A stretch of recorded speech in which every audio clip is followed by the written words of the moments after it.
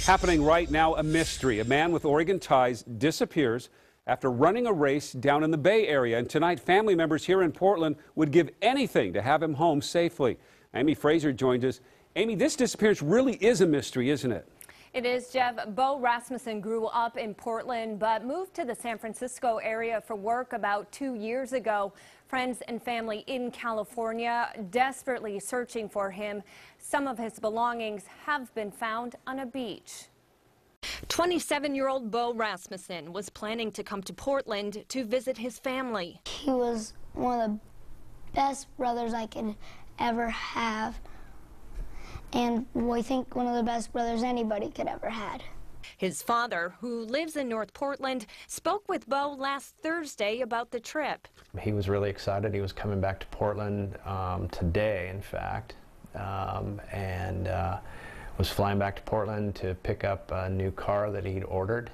But something strange happened last Sunday when brother Colton tried to call Beau on his cell phone, expecting him to be at his home in the San Francisco area.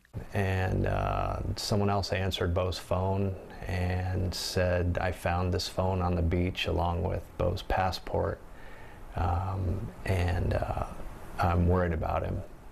Earlier that same day, Beau had completed the Bay to Breakers running event and then left his friends to go to the beach in San Francisco's Ocean Beach area. On Monday, friends and coworkers at EDF Renewable Energy started searching for him. Authorities say it appears he went swimming the day he disappeared. The police went and searched his apartment.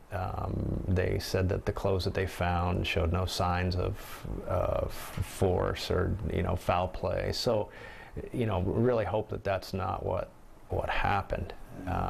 But you never know. You never know.